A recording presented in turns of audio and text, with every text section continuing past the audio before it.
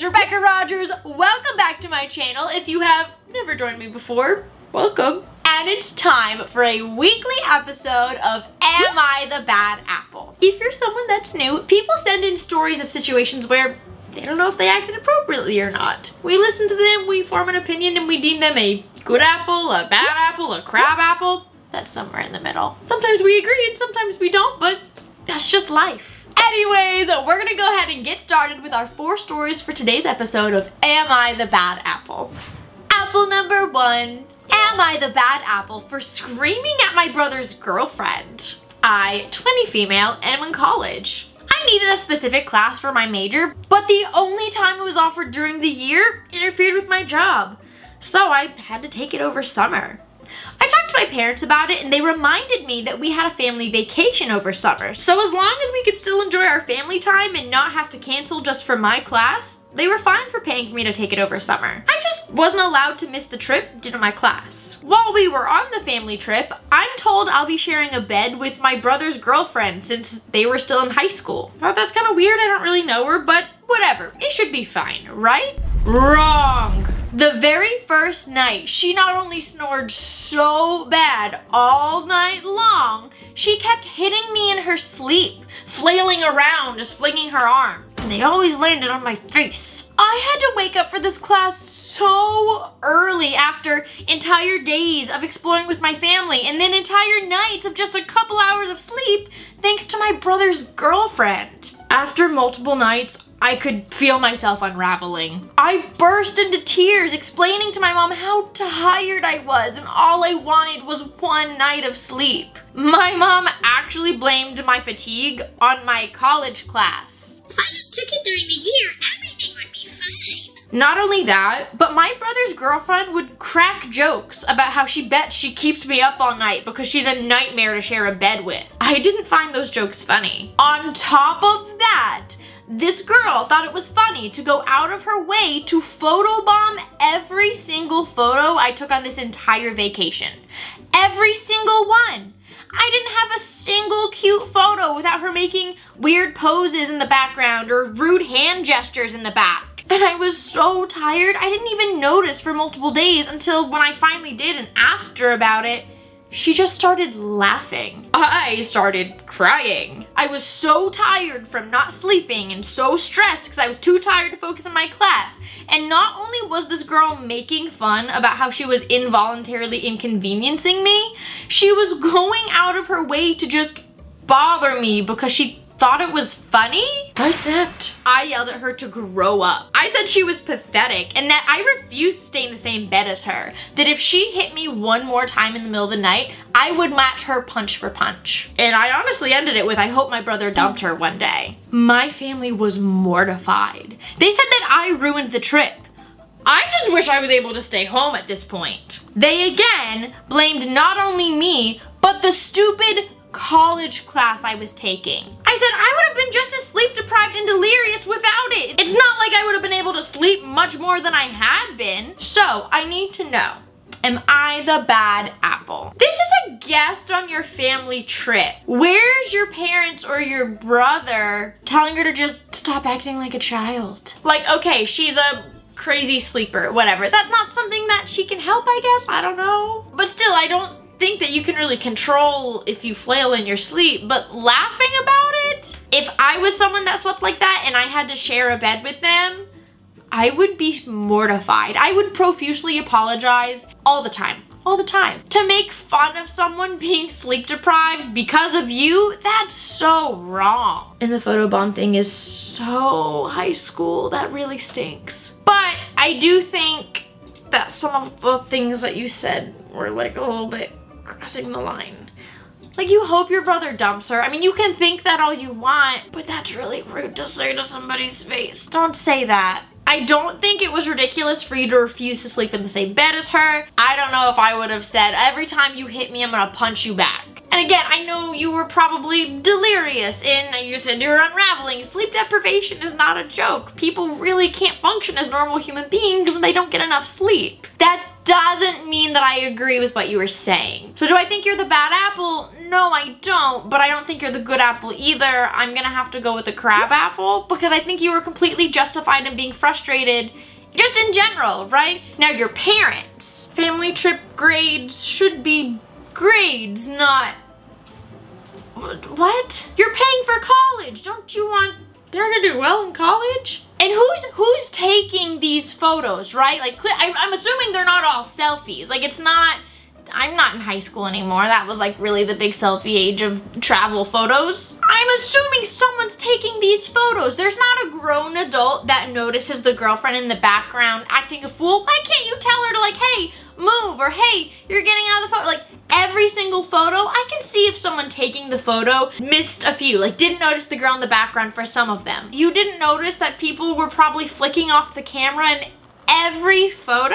Here's my thing on significant others on family trips, okay? If you can't afford for everyone to go and be comfortable, like if you have someone that's a crazy sleeper and it's causing someone else to not enjoy the trip and to be miserable, they don't need to be sharing a bed. And if you can't afford that, that's okay. That's not always an option for everyone.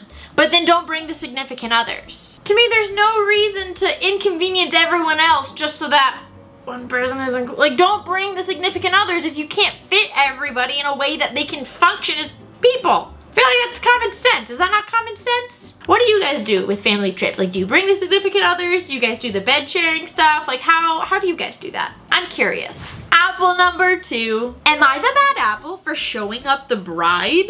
I, 24 female, attended my boyfriend's 25 males, sister-in-law, 27 females wedding, who's his brother's wife's sister, and now no one is talking to him, his sister, or me. I just graduated college and am currently in the job market.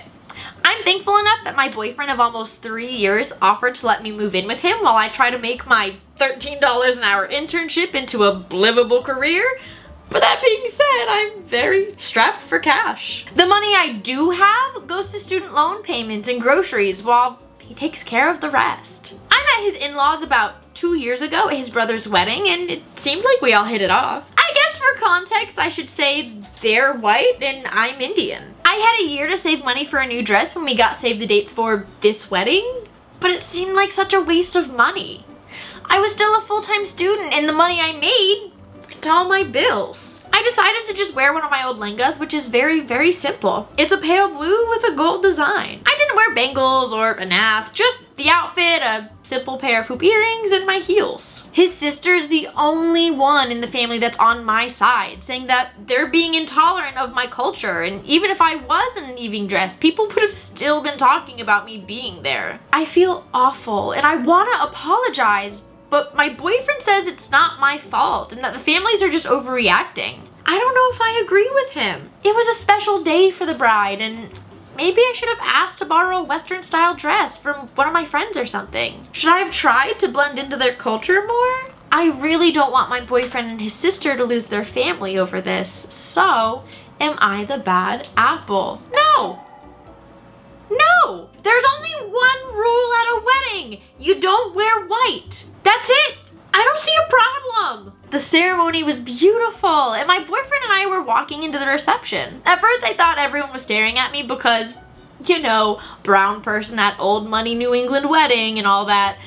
But my boyfriend's mom comes up to me and asks, "What are you wearing?" She said that the bride is sobbing because people are talking about how pretty my dress is instead of hers and paying more attention to me than the bride. Honestly, I didn't know what to do. It was a black tie event and everyone was dressed very nicely and the bride looked stunning. The only difference was I wasn't in Western wear. I asked what she wanted me to do and she asked if I had any other dresses. Other than more dressy lehengas or summer dresses, I said no. I offered to go home if she was that uncomfortable with my being there. My mom said, "That's such a dramatic response, but you can leave if you want to." My boyfriend wanted to just leave because he didn't want to make a scene, and honestly, I didn't feel comfortable being there at all. His family and his in-laws aren't talking to us, and the bride demands an apology. She apparently made a comment along the lines of, If she works all the time and he pays all the bills, I don't understand why she couldn't have just bought any dress. and I really need to say, I really hope that I pronounced lehenga correctly. If I didn't, I'm really sorry. I'm sure there's a lot of people watching this that don't actually know what a lenga is, and I really hope I'm saying that correctly, and if I'm not, I'm very, very sorry. But I want to put one on the screen just so that everyone that's listening really knows what we're talking about. This is a lenga. They are beautiful. I have never worn one before. I'm not from this culture, but I think they're super pretty. I think they're super bright, and I don't think it's crazy to wear this to a wedding. How dare everybody talk about someone being at my wedding that I invited? Girl, come on! So to be making an entire scene because someone's in a dress that looks really pretty, are the bridesmaids not also in dresses that are really pretty? I don't see why they were so angry at her. I don't think she's the bad apple. I don't see the big deal. It's very wedding-esque. It checks all the boxes that it's supposed to for a wedding. I think it's very appropriate. I think the sister's right. I think it's very judgmental. It's not exactly what everyone wears in the West, so it's bad. No, that's not how that works. I think the family's being bad apples. I think the bride might be all in her feelings because it's her wedding day. I genuinely hope that after the wedding's over, even like a week or two later, she looks back and is like, wow, I was being a bridezilla. So sorry about that. I really hope that happens. But I have to go good apple on this one, you know? For me, this girl's a good apple. I don't see anything wrong with what she was doing. She wasn't trying to be malicious. She even offered to leave if she was making anyone uncomfortable. She adhered to everything that she was supposed to in regards to a wedding wardrobe. Good apple. Apple number 3. Am I the bad apple for asking my wife for help? I've been married to Stella for 7 years now. Together we have 5 children. 2 daughters from my previous relationship, 11 and 7, a son and daughter from Stella's previous relationship, 13 and 8, and 1 son together, Lucas, who's 2. My children are 50-50 custody, while my stepchildren only see their biological father every second weekend. My wife and I agreed to split finances and have agreed to keep most things separate, aside from joint accounts for essentials like bills, groceries, things like that. We both used to be high earners, though had really bad hours. When our parental leave for Lucas was finishing, our children begged for us to not go back to work. They hated the before and after school care and wanted us to be around. In the end, my wife did go back to work, but I quit my job and got a new one. It was much lower pay, but it was essentially school hours, so I was able to be there for our kids. Stella has been paying a little bit more of our joint expenses, but otherwise it's been fine. I wouldn't say the split's been firm though. I do buy stuff for my stepchildren or pay when I take them all out or things like that. It's really just big payments that are separate. Anyways, my oldest daughter goes to a private school. My youngest is about to be high school age, but I realized that on my current pay, I couldn't afford to send both kids to private school. My ex is barely willing to pay the costs related to public school, let alone a private one. This private school is so much better than the nearby public school, and I know my youngest wants to go to her sister's school, so I tried to talk to Stella and ask if she would be willing to help me out. It's education, and she's very close with my daughters, so it's not like I'm asking her to pay for something crazy. Stella refused. And I would have accepted it even though I was really annoyed.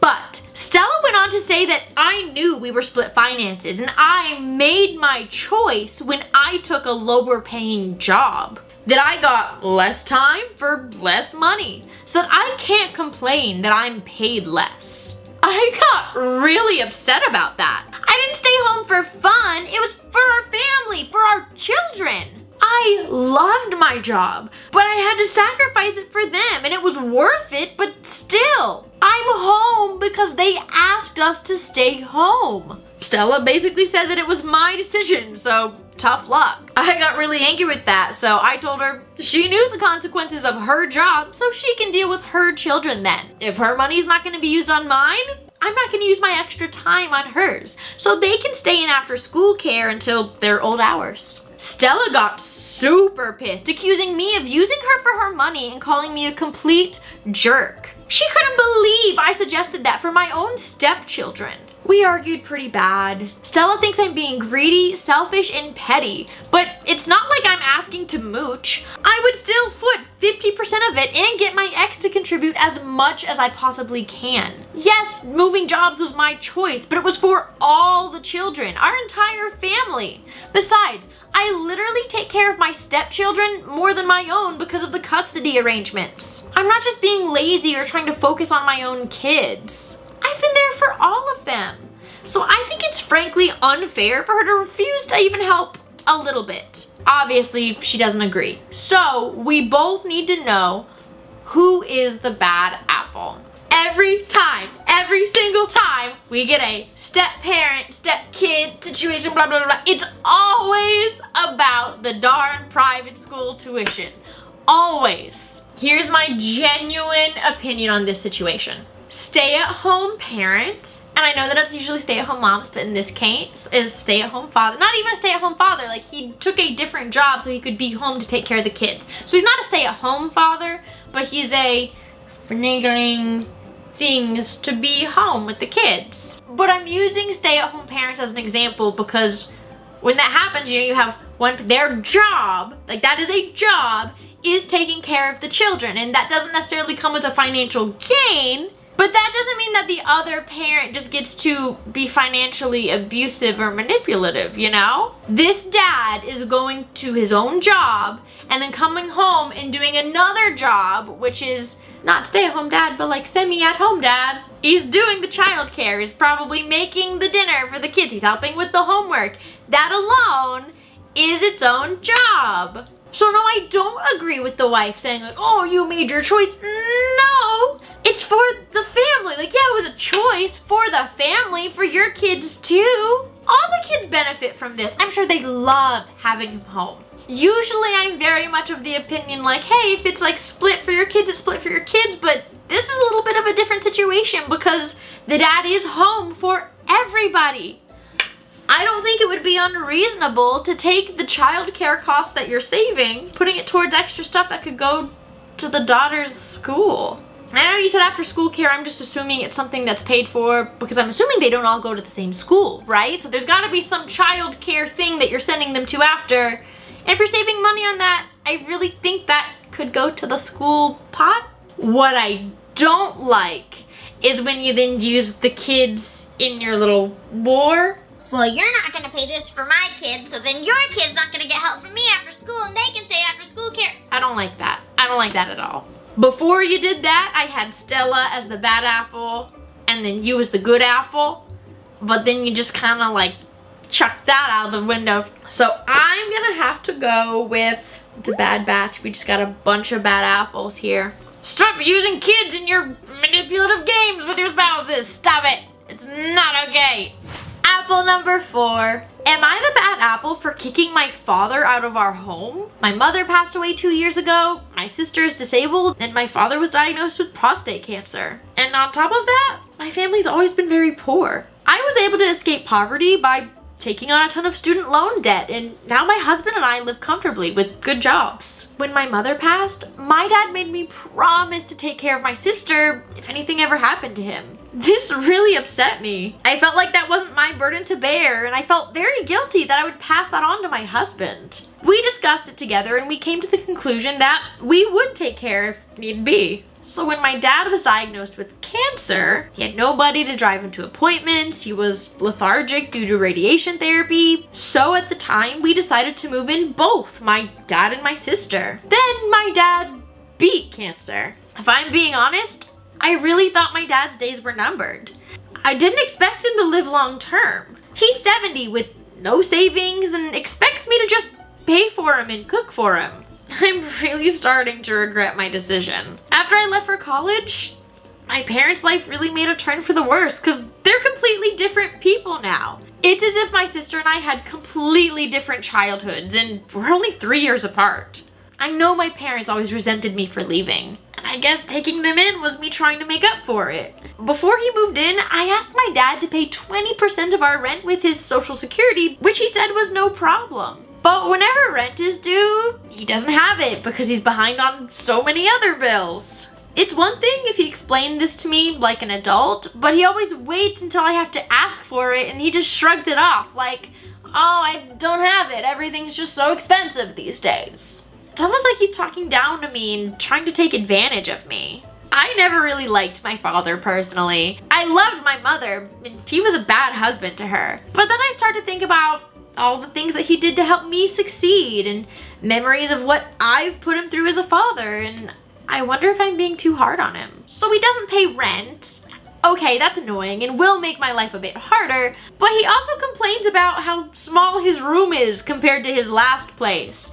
He complains about how I decorated the living room. He expects me to pay for his food and have dinner ready by a certain time. And he's even said it himself. You're not gonna throw us out on the street. I'm so stressed. And I have a husband to keep happy on top of this. I even had to up my anxiety meds. So I want to try to contact one of his estranged siblings to see if he can live with them. I'm honestly so sick of him. Does that make me the bad apple? This one feels really complicated to me. Because you already took in one adult that needs a lot of extra care.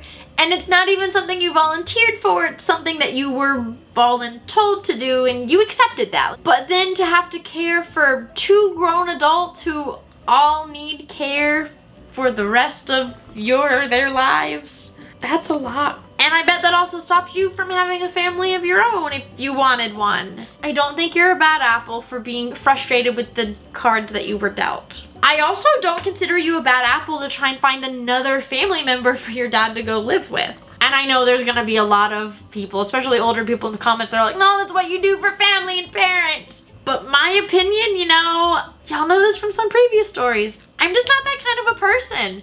Like, there's a difference between caring for a parent that's super appreciative of it and caring for a parent that nothing's ever good enough and blah, blah. Okay, then why are you here? And it's not like you're even trying to put your dad on the street.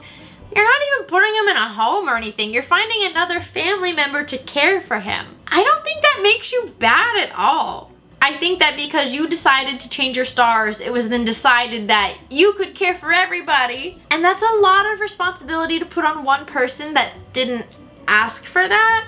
And I don't think asking other family for help makes you bad. I really don't. So I'm gonna go with good apple on this one. I guess it wasn't as complicated as I thought. Like, at first it felt really complicated, but then at the end of the day, I think she's overwhelmed and frustrated and feels like she's a terrible daughter because of it, but I don't think she is. I think she's just needs help. And I think that's fine. I think that's reasonable. Just like the dad asked for help and got it. The sister needed help and got it. She's asking for help but is just going to another family member for it, and I don't think that's unreasonable.